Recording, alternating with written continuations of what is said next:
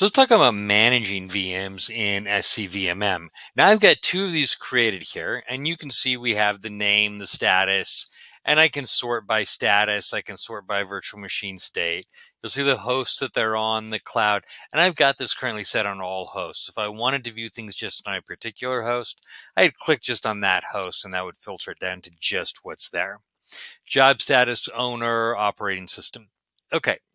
Let's talk about things we can do with this. I'm going to start by double clicking on my virtual machine, and that's going to take me to the properties of it.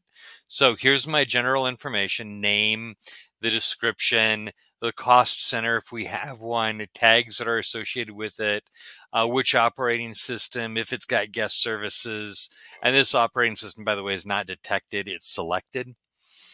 The generation, the version, whether we enable nested virtualization or not. The status is going to show me the current status of it. So you'll see it right here. Status is stopped. Deployment information is stopped.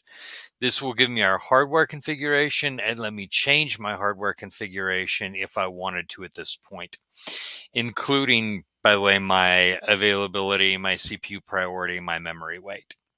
This will let me view available checkpoints or create one if I wanted to. This will let me set custom properties. Settings will let me set the quota points, and this is for self-service.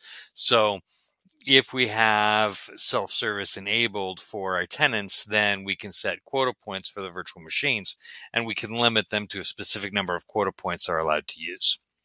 Actions, what to take when the virtual machine starts, or when the virtualization server starts, or when the virtualization server stops. We can specify servicing windows in which this machine is to be subscribed to. We can set dependencies, library resources that we're using for this. We can see if there's any validation errors. We can set access, so who is allowed to access this. And we can add with specific self-service user roles. And then this shows us our storage associated with it. Now, if I want to interact with it, I can right-click, which will let me to create a clone or a VM template, shut down, power on, power off, most of the things that we would expect to see. Store this in the library. We'll take it out of production and put it in the library so I can manage it later on.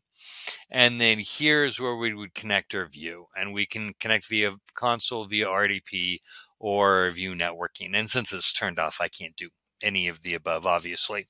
But those are the options we have to manage our virtual machines. Also notice when I click on this virtual machine tab shows up on the ribbon, and we're going to have a lot of the same options up here as well. So there we go. That is how we can manage virtual machines in SCVMM.